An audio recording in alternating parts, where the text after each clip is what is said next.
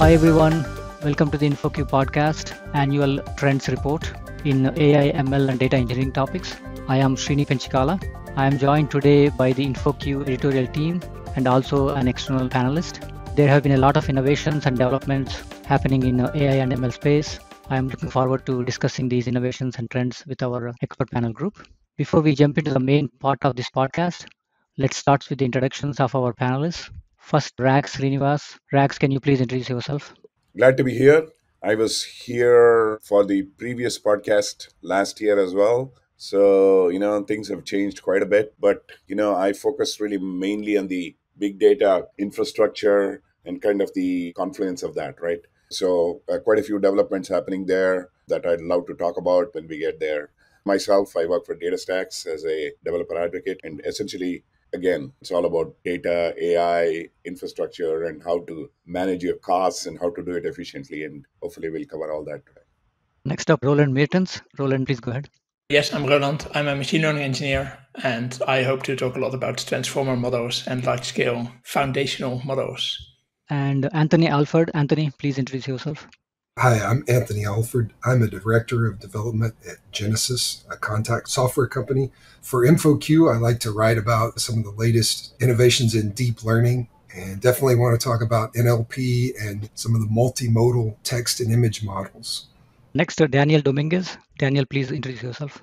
Hello, thank you for the invitation. I'm Daniel. For InfoQ, I write about Meta AI. I like to write about the metaverse, the new technologies, deep learning.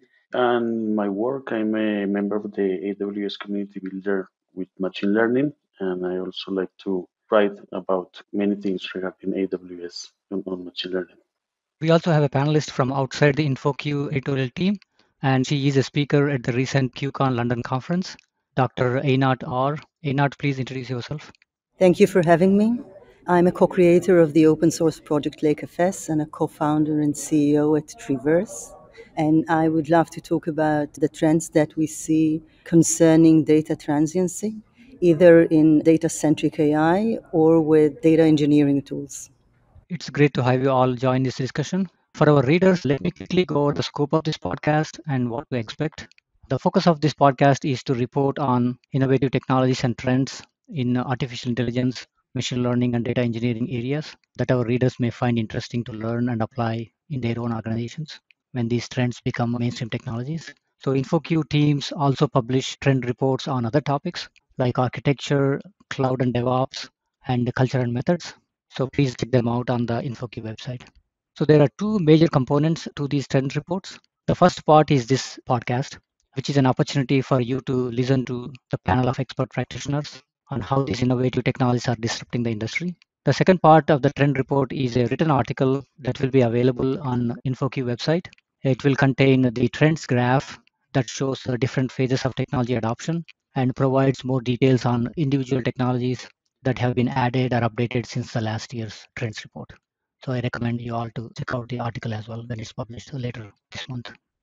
There are a lot of excellent topics to discuss in this podcast, but in order to organize the discussion a little bit better, we have decided to break the overall trends report into two episodes. In today's podcast, we will focus on the core technologies underlying AI and ML solutions. In a separate podcast in the future, we will discuss the tools and frameworks that enable the AI ML initiatives in your organizations. So one of the main areas that has been going through a lot of innovations in the AI space is the natural language processing or NLP. Companies like Google, Amazon, and Meta recently announced several different AI language models and training datasets and how these models perform against different industry benchmarks.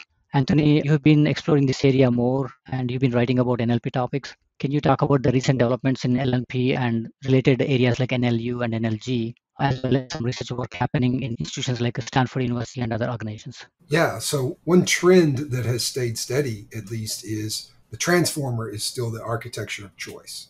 It's basically taken over the space as opposed to the previous generation of models used recurrent neural networks such as the LSTM or the GRU. So transformer is the architecture of choice, seems to be holding steady there. One thing that we do see is that the models continue to get bigger. Of course, GPT-3, when it came out, was the biggest, but it seems like every few months there's a larger model. And one of the nice things is we're seeing more of these models being open sourced. So, for example, there's a research organization called Eleuther AI. They're releasing their version of GPT. They call it GPT-J and I think GPT Neo. Those are completely open source. And similarly, Meta recently released their OPT model, which is, that's open source. I think what's the parameter count? 175 billion with a B parameters. So it's really nice for those of us who are not working for these big companies to be able to get our hands on these open source language models. And the models are very good. We saw recently Google has a model called Palm. It can explain jokes. If you have to explain a joke, maybe it wasn't that funny. It's not a joke anymore. Exactly.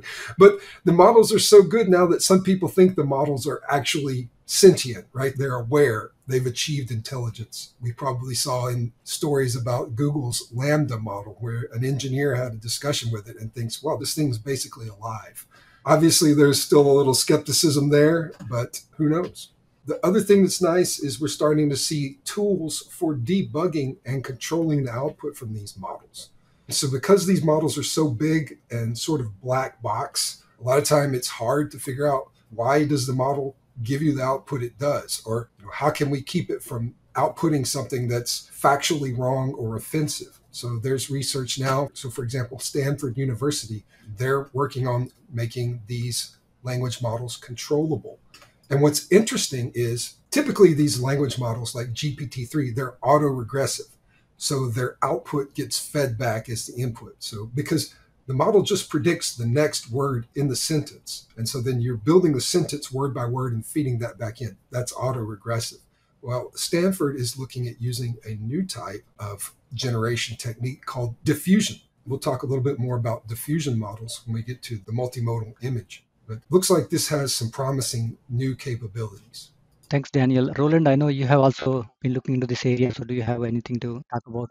What I can comment on is your mention of these models are becoming sentient. So yeah, we indeed had this whole thing where someone said, oh, this model is sentient, but it seems very similar to, I don't know if you guys know Clever Hans, which was a horse, which could do all kind of arithmetic. Exactly. But it turned out that the person interviewing the horse and giving the questions just without him knowing gave some cues. So I think this explains the sentient part. But what I am very excited about is the understanding of the world these models seem to exhibit. So in the last couple of weeks, I played a lot with DALL-E Mini on crayon.com. And if I give a prompt such as a pigeon wearing a suit or an otter wearing a face mask, it knows that a pigeon suit should probably go on the chest of the pigeon. There's no explicit encoding where a suit should go for a pigeon. There's no place you learn this. That's probably not in your training data, but you see that the AI manages to map concepts from one thing being pigeons and the other thing being suits and how to wear them, combine them, or that a face mask should go on your face and also then on the face of an otter. I think that is at least something which I think is really exciting. And I'm actually thinking that there should maybe be some new kind of AI psychology field where you now take one of these big models and try to find out what did they learn, what can they do, how do they function inside. I think that's very exciting. That brings up a good point. With these models, what the people building them are chasing is some kind of metric, an accuracy metric or something like that. And it may be that it's time for some new way to measure or to study these models instead of just in terms of accuracy or similar. Yeah. But maybe something to move on to is that I just listened to the podcast we recorded last year. I listened that back and we are already talking about transformer models. But for me, last year was really the year of the transformer and really using the so-called foundational models. So what I see people do in their work life, but I'm not seeing this enough yet, more people should do this, is that you have a task, one of those downstream tasks, and you take an existing model such as GPT-3 or Clip and just see what you can do with it. See if you can use it. See how useful it is for your task. And I'm noticing that I'm less and less training models, but more using these existing models and finding a good model which fits my use case and see how I can adapt it to my own downstream tasks. Do you see this as well? Yeah, well, one thing that I do see in regards to that, plus the idea of metrics, researchers are starting to use BERT as a way to measure the goodness of their models. They use it when they have these models generate output text. Instead of, comparing that generated text with some reference text, using n-grams or something like that. Instead, they take both the reference text and the generated text and run them through BERT to get the embeddings. And they look at the similarity of the embeddings. So these foundation models like that, they're becoming a utility for sure. And one thing I really noticed that last year in the podcast, we mentioned that we wanted to get access to GitHub Copilot. So last year, this finally went online as a general public thing. I think you have to pay $100 a year for it. I know that I am absolutely going to do this. Did any one of you use this? No, actually, Roland, I was going to ask you about that because last year we talked about the GPT-3 and the Copilot, right? And other topics. Yeah, I was going to kind of see if you have seen any major developments in the Copilot project. Well, now since half a year, I also have access to it. You should actually listen to the interview I did with Cassie Berview on the InfoQ podcast. We discuss it a bit. But my productivity has gone up 100%. I don't have to find anything on Stack Overflow anymore. Whenever I need to write any basic functions, I don't have to think about them anymore. Copilot generates them for me. So the $100 a year price is absolutely worth it, in my opinion. Yeah, $100 is probably, nothing, right, for the productivity we're gaining out of it. Yeah, indeed. But I still see an increase in usage of these models, and people are discovering how to use the models. Maybe also a shout out to Hugging Face, which has a really nice collection of data sets and models and tooling to easily host them online. It's something I have been using a lot last year and still hope that more people start using it. It's so incredibly easy to take a simple task and shape it in such a form that Clip or DALL-E or GPT-3 can work with it. You can try your task before actually setting up your data collection pipeline and your labeling pipeline. Yeah, definitely a lot of great information, innovation happening there, right? So how about the data sets? I know recently I saw a few different organizations have been kind of, releasing and open sourcing their data sets. Anthony, do you have any thoughts on that? That's another great area, right? Where machine learning efforts become easier because you don't have to create your own data or, synthetically or otherwise. You just use these pre-trained data sets. Yeah, and in fact, you could very much make the case that the availability of large, high quality data sets is one of the key ingredients of the deep learning revolution. If you think about ImageNet, we didn't really get deep learning for vision until after ImageNet was available. So I think it's definitely key for us to have these data sets. Now, no data set is perfect. Now they're looking at ImageNet and saying, well, there's a lot of mislabeled things or this and that. But yeah, you're right. We definitely do see this. Amazon is releasing multilingual data sets for essentially training the voice recognition. We see open source image text data sets for training things like Clip or DALL-E. And they're huge. They're billions, again, billions with a B of image text pairs. So I think this is a positive development. In terms of a trend, the trend is toward more, call it democratization, open source models, open data sets, to give people the power to do their own research or to take advantage of these models and data sets. And I think companies are figuring out how to monetize, so just giving away the data, but still monetizing it somewhere else, right? So. Well, I mean, if you're a cloud provider. Exactly. Exactly. That's what I meant. But I think that the monetization part is actually very interesting because I have the feeling that at the moment with these models, all you need to start a new startup is creativity on how to use them. I think most of the downstream tasks can be solved relatively easily with models like this. And there is such a huge space for exploration on how to use it for smaller applications, from maybe sorting fruits to maybe classifying whether language is foul language or not, or maybe a spam filter. All these things you can now do with these foundational models and at least get started before you're collecting your data, before you're annotating your data. Think you can get a huge speed up in setting up maybe a machine learning company in a weekend. Yeah, definitely.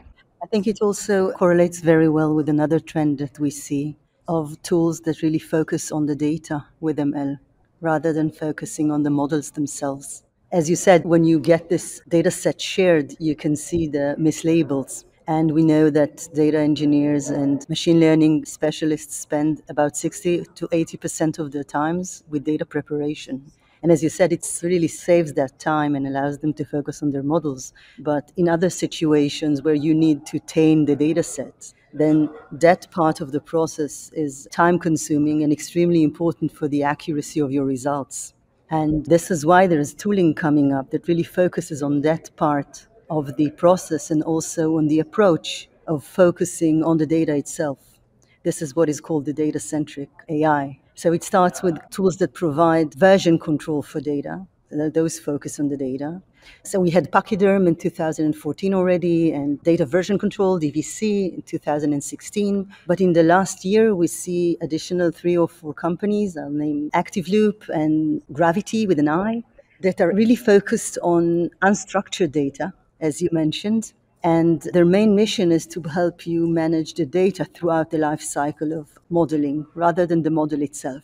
And we all know, garbage in, garbage out. To just prevent that, there's a lot of tooling that shows you an excellent visualization, actually, of the quality of your labeling and optimization algorithms that allow you to prioritize the labeling in a way that more efficiently improve your models because they cover the right parts within the data sets that you would like the model to improve in, and so on. So I think it's beautiful that the tooling is coming together with this democratization of the data sets themselves. So we would have the democratized data sets in very high quality of preparation and labeling in a way that will really allow to get excellent results from those. And of course, commercial companies who don't share their data sets would be able to enjoy those tools in order to improve that very frustrating part in the machine learning life cycle of data preparation. Yeah, I think that what you mentioned is so true that especially if you're just starting with a new problem, the quality of your data is so important. You're always training, you're always telling a neural network and punishing it by getting an answer right or wrong. And this has to be perfect all the time, especially if you're just starting a new project. You just have to have the perfect data with high quality and indeed have to have an interesting overview of all the data which is going into your system. I can totally agree to that. Also, in the later stages, once you already implemented your model into production, so following its accuracy and making sure that it's still relevant includes adding additional data points that you have just collected from production, put those back into your training sets in order to improve the model as fast as possible and adjust it to the changes that you see in the qualities of your data set as it goes along. So again, the tools that focus on data try and focus on it on all parts of the data life cycle management of ML. Really fascinating and a very useful trend. Do you have any tips on data selection? If you would have to select data, any tools you would specifically use? Well, I'm afraid I'm a theoretician of this. I read about the companies, but I am currently not practicing, although I did for very many years. I'm not practicing as a data engineer and I have not tried any of them. I'm just impressed by the approach that I really believe in. As we all said, from our own experience, having high quality data is critical and making sure it stays high quality throughout the life cycle is just critical. And also realize the quality of the data you're working with, because your model is never going to perform better than the quality you put in. So realizing exactly where the weaknesses in your data are will tell you where the weaknesses in your performance will be. So yeah, data quality is massively important. So Galileo, they're actually under Run Galileo, if you search in Google, have a beautiful offering around that as well. Yeah, definitely. Data is where it all starts, right? I want to share probably a silly example of the Google Mail AML, innovation, right? So the other day I was composing a new email message and I typed everything up and I was going to find a subject for the email, right? But Google Mail already automatically parsed the content of the message that I just typed. and did the verb to noun translation, and actually it came up with a recommended subject for my email, and it was so accurate, so it was kind of scary, scarily accurate. I thought like, wow. So it just parsed like 2 paragraphs of the content and found, exactly what was the focus of the email and suggested the email subject, email title. Right? I thought like that's very interesting and also a little bit scary, right?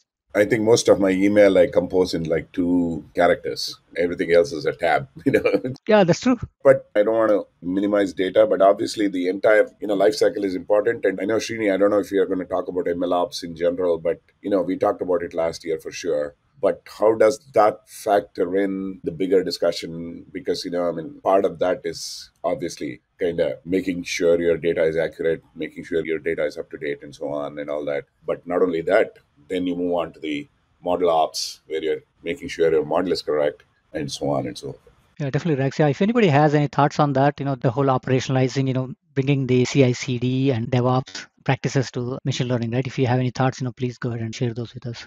Yeah, I think I'll start off and probably go the things that I mentioned last podcast.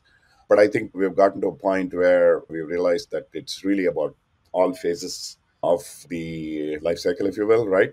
So not just data, but also it's tuning your model, keeping it consistent, tweaking those parameters, making sure, again, going back to my developer world, right?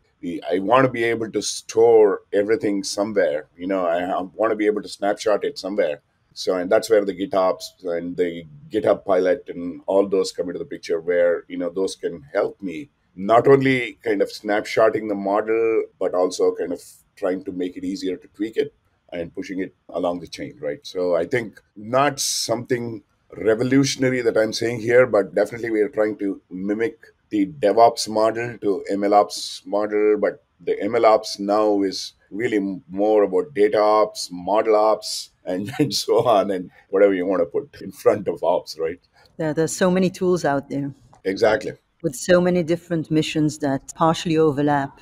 And I think in the last year, what we see is that they're actually offering more and more of the life cycle in hope, I guess, to help their users in getting what they need. But it also means that their ability to cater for more complex use cases just drops because their offerings are so wide. Exactly. So this is right now a catch on whether there is an end-to-end solution here, or are we going to see actually the tools that are really focusing on one mission deeply survive this, while the end-to-end ones might find themselves only with the beginners. But of course, it's an open question. Hard to know. Absolutely. Is there like a opinionated implementation? If we want to put in a plug for some InfoQ content, Francesca Lazzari did a talk at a recent QCon event. She gave a talk about ML ops, which we have that content on the site.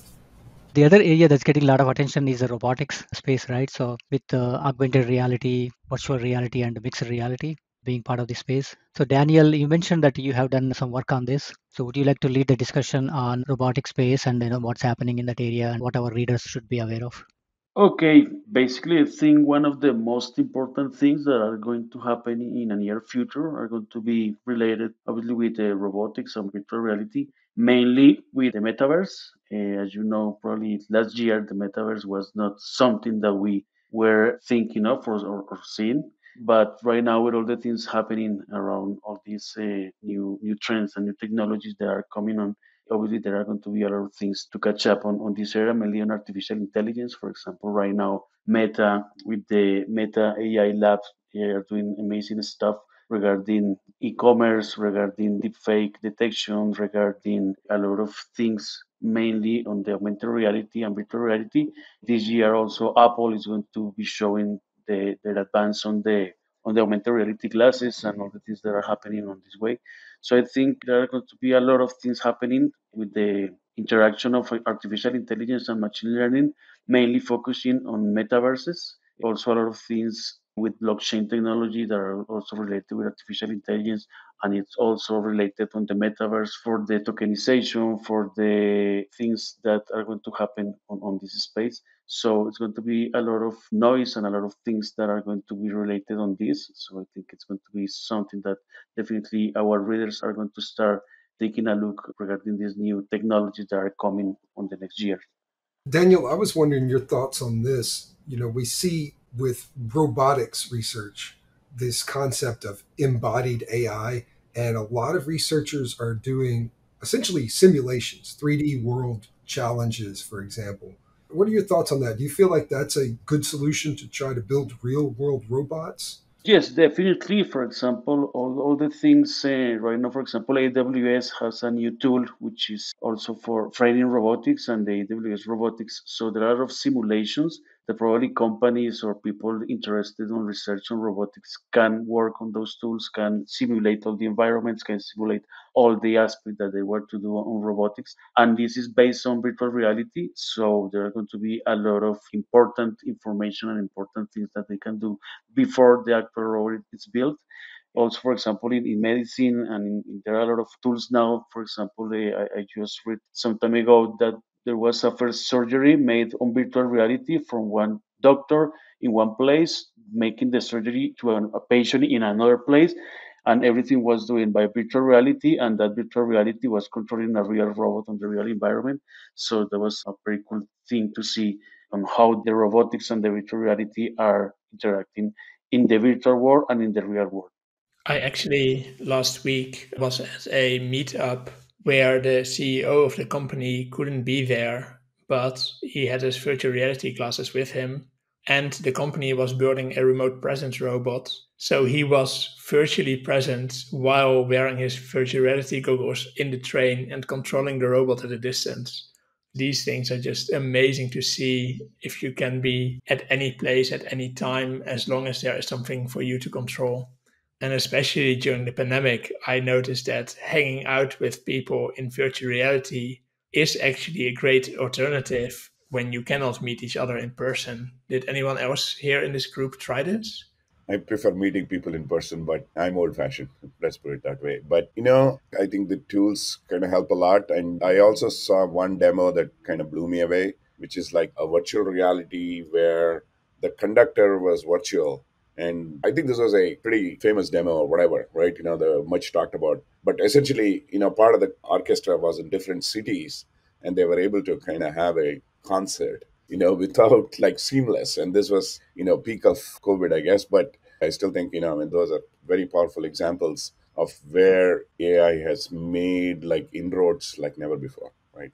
Yeah, I think just going back to your first comment about I like to meet people in person, I see it really as these virtual reality meetings are for me a great alternative to having a Zoom call. So we are recording this podcast, and I've seen Anthony many times virtually, but I would love to see him in person. But going to him would take a lot of time and a lot of effort. So that's why I like talking to him on the phone like this. And the virtual reality just adds an extra dimension to it. I can recommend playing mini golf together with people to have a bit of real bonding going on without actually all flying and driving to a mini golf place.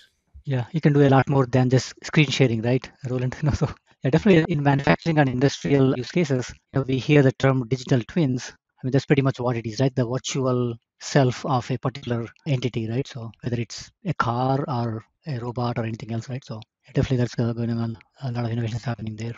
Anyone else have any thoughts? Maybe just going back to that, I think that, but this is, I think, the second time I'm saying in this podcast that we need more psychologists, but there needs to be more research and more reasoning around embodiment. When do you feel present somewhere? When do other people appreciate you being present? A couple of weeks ago, I was with a friend, Kimberly, who joined the podcast last year, at a robotics conference, but she couldn't be there. So she was in a robot body, and I was with my real presence in Philadelphia. And you did see a difference in how people react to people in person and people with a robot body. And this is also something we have to figure out. How do we best represent everybody? How do people react to you? How can you really feel present at a conference if you're not physically present? Wow, I'm still not in social networks, so for me it's just I'm a generation behind from a No, and it's funny. virtual presence perspective. I think this is why it's so important to come to the InfoQ conferences. It's funny because actually in social media, for example, one thing that you have to do is that you have, I don't know, to have clear username, so to have like an online presence established, so people knows who you are and have like this search engine recognition of your personal brand. But now with the metaverse and the virtual reality, it's going to happen the same, but your own avatar, you know. So there are going to be a lot of avatars and a lot of platforms. So you have to start thinking how are you going to be recognized on those platforms the same way that you have a username, which was made probably in all your social networks. Now your own avatar or your own physical aspects on the virtual world somehow be recognizable, so you are recognized on those virtual worlds. So that's going to be also something that, like the personal brand, now is going to be like in the personal virtual world. So it's going to be a lot of things happening on that space as well. There's also the concern that, as we know from social networks, when people don't really identify themselves, they allow themselves to behave way more radically. What happens when that has a physical aspect to it, even if it is a virtual physical aspect? So I think there's a lot of moderating to be done here. Yeah, I think that's where the psychology comes into picture again, right? Roland has a great point. As we bring the virtual world as close as possible to the real world, we have to treat with the same expectations, same behavior in both worlds, right? Maybe we also need philosophers. Yeah, and we just have to discover what makes you feel real, what is acceptable behavior. This is just something which we see happening right now. Virtual reality feels a lot more real when you are having robot hands in virtual reality. So that's at least one thing. But is it the same for when you're a robot at a physical place? Do you need to have hands? And also, what are the acceptable behaviors when cell phones were just introduced? We would all have funny ringtones. And now everybody acknowledged that you are not having a ringtone. No, your phone is silent. These things will change over time. We have to, as a society, figure this out. I think that is definitely an interesting emerging trend. Yeah, they evolve over time, right? So, okay. I definitely want to also make sure that we have time for the other part of this overall AI/ML discussion, which is the infrastructure. Infrastructure is the foundation, right? That's where basically everything kind of starts. Without a good infrastructure, we would not have any successful AI/ML initiatives. So let's talk a little bit about that. Rags, I know you've been focusing on this area for a while, especially on how technologies like Kubernetes can help with the developing and deploying software applications, including machine learning apps. Can you discuss a little bit about how do you see AI/ML infrastructure shaping up, since last year, and what's new happening in this area? Yeah, I mean, I used to jokingly refer that your silver bullet for all your problems is Kubernetes, right? Which is not true. We know that. Now you have two problems. Now you have two problems, right? Right, exactly. But I think the point is that the whole compute kind of becomes multiple dimensions, right? The first thing you want to think about is you really don't have the power back in your on-prem systems, right? So most of the compute is happening on the cloud. I don't have statistics for that, but I have a feeling that quite a bit of this, the data might still remain back in on-prem, and that is another thing that you need to want to consider when it comes to infrastructure, right? There are bigger and bigger pipes being built, even between cloud providers, right? Multi-cloud has become a big thing in the Kubernetes world. There is a lot of talk about multi-cloud, and really not many are exactly doing it. And if you think about AI, there is definitely a case made for cloud agnostic computing, right? You want to be cloud agnostic, and you want to be able to kind of, for example, use my GPUs on Azure, use my message passing on GKE, and use my whatever favorite CPU it is on EKS, whatever it is, right? I need to be able to use those different combinations. And I don't think that has even really been uncovered yet, primarily because, even though Kubernetes is solving a lot of problems for the world, especially when it comes to the infrastructure side, it's still freaking complicated. It is very complicated from a user perspective. And if you expect users to be able to set it up, to be able to tune it themselves and all that, it becomes really hard, right? So, unfortunately, again, I don't think there is any major thing that has kind of made it a lot easier from an infrastructure perspective to be able to, I think Amazon recently announced like a package offer, right? Which was very similar to what Azure had before for HPC. So the idea is that, again, can we bundle up a few of these things in a kind of an opinionated implementation that I was talking about before, right? Kind of similar to that. And again, with AI, I think it kind of stretches most of the compute to the limit. Like, for example, being able to auto scale, to be able to scale to thousands and thousands of nodes really stretches the cloud limits and Kubernetes as well quite a bit.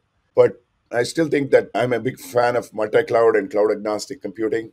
And I think we are kind of moving there and moving actually quicker than I thought it would be, because I know that none of the clouds really want to do it unless they are forced to do it, kind of kicking and screaming, right?